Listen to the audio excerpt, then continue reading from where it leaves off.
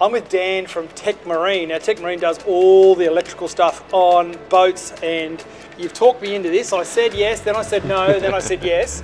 Talk to me about these things.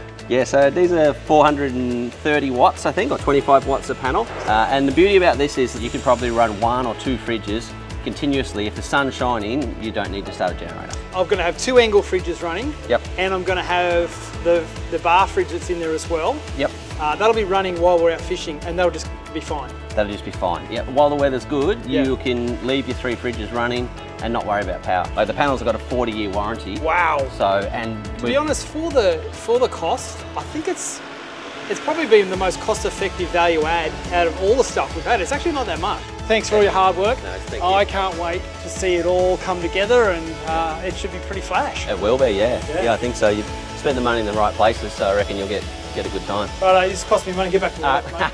Thanks.